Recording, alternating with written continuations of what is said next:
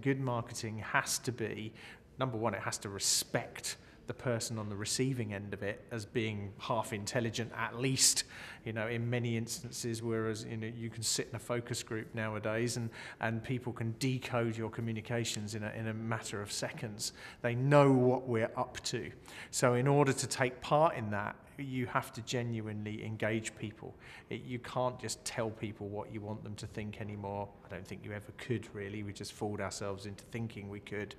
Nowadays, you have to genuinely engage with people, and actually people want to be engaged with.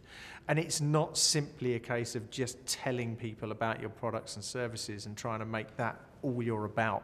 Increasingly, companies are duty-bound by their customers and indeed their staff to tell them what they're up to on a wider range of issues. Corporate citizenship is becoming more and more important. Issues like sustainability, being a contributing part to the communities in which you operate.